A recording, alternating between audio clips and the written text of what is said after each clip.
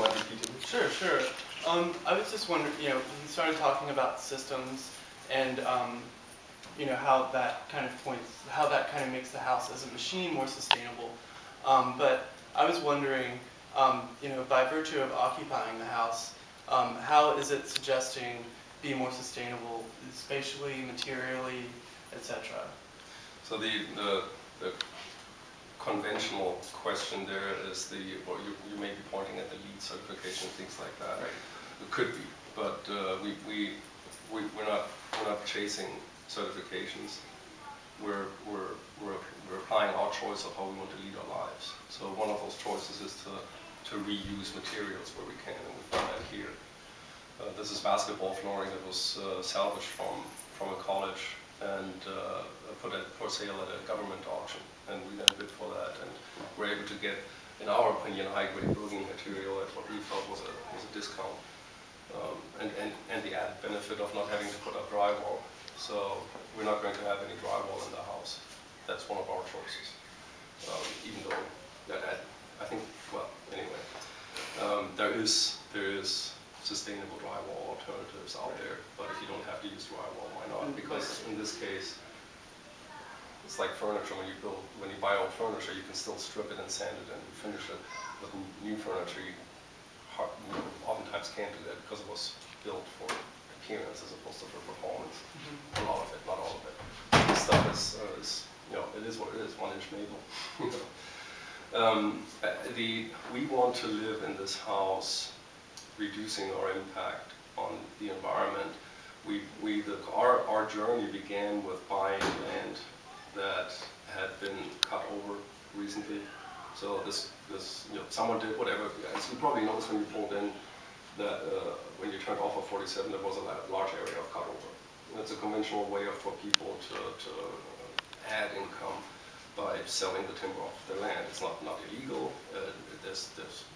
In my opinion, there's lots of things wrong with that, because when you look at it from a forestry perspective, it takes over 100 years for that forest layer of generations to reestablish itself. So it's gone now, gone. And likely they're going to put pine trees on it.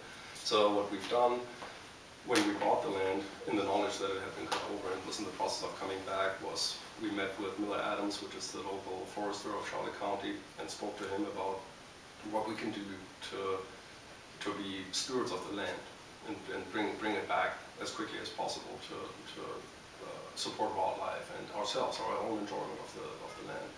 So you're standing on 50 acres that we walked, and he then, after probably 10 minutes of disbelief and trying to really understand what I wanted, because most people, he then later told me, come to him asking about funds and government sponsorship for putting, in this case, loblolly pines out there, which one you don't have it. You don't get the forest again. All you're doing is you're not growing corn, you're growing trees on your land. You're going to cut them off in 20 years again, off you go. So then he understood, and then he had educated me about what's called the crop tree release. And that's where you basically go in and weed in your forest. He taught me how to recognize the preferable trees. And you'll see blue rings on certain trees that are the ones that we pick.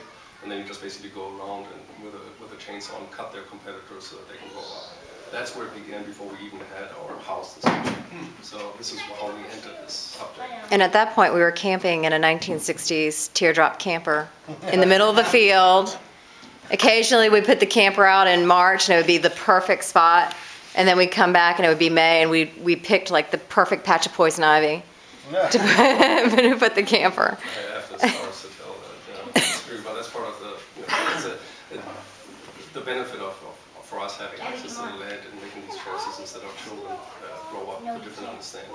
So what is that understanding? For us, that understanding is that we simply are more aware of how we use power. So for example, you'll notice the chandeliers on the walls. Last night we turned off the one camping lantern that we have that's battery operated and just operated 100% by a candlelight. It was perfect. So and we'll continue to make those choices as the house is built. And then you think about what kind of materials you use, are they biodegradable and so on, all the typical standard stuff that you do today in construction. But what I want to emphasize is that it's much more important for us to think about how you live, how you consume, and that discussion happens outside of Home Depot. Absolutely, and you're inhabiting a house where the systems aren't even finished yet, so Right. what better way to understand that than? Well, it's coming for us makes perfect sense because it's a progression from that aluminum camper to this, which is pure luxury for us. This is great. Yeah. I mean, the fact that I was saying earlier, in a way, Copeland said that we do this project pay as you go, and that means that we've had the house in more or less this condition. Well, minus all the work that we've done on the interior, the envelope has been established for probably a year.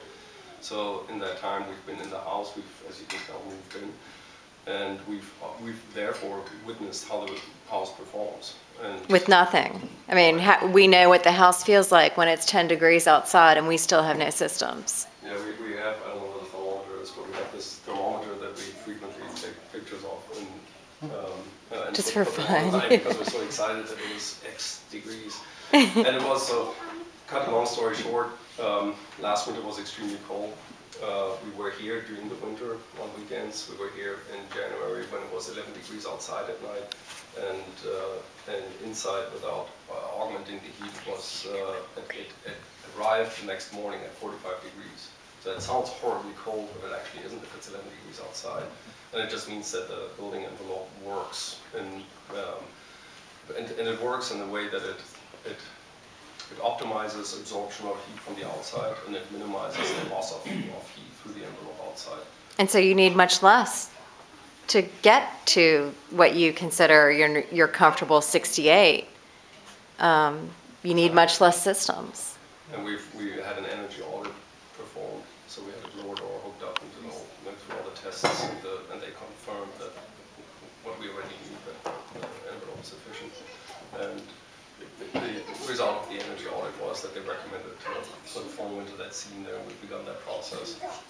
And because they were able to demonstrate that there was some leakage there, and things like that. But so behavior, the systems ended up being actually very simple. I can start with the water connection.